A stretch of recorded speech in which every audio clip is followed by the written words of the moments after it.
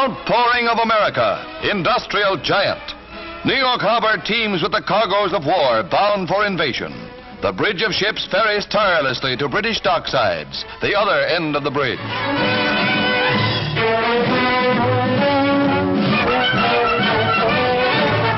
Invasion stockpiles mount to fantastic heights. This is why your tires must do. Just name it and they've got it. It's all there.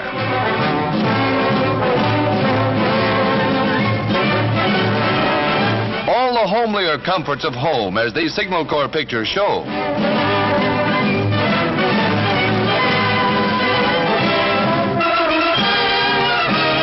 Good reasons why we can't have metal gadgets at home.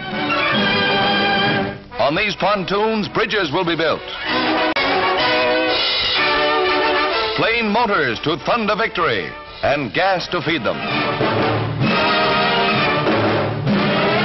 But the king's deer have only a mild interest in the proceedings.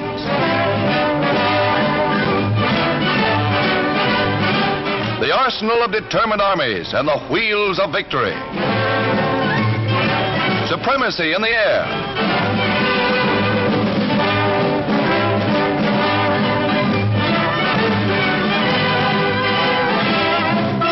Demolition bombs and an avalanche of production by a free people rushing like a torrent to engulf tyrant.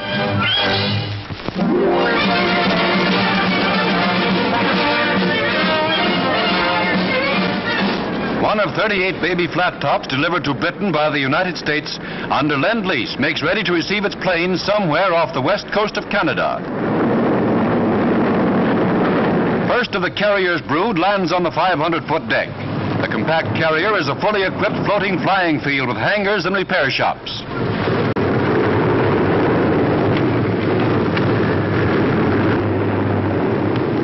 Used as escort vessels, these speedy air bases, both in the British and American navies, are delivering the death blow to Hitler's U-boat warfare.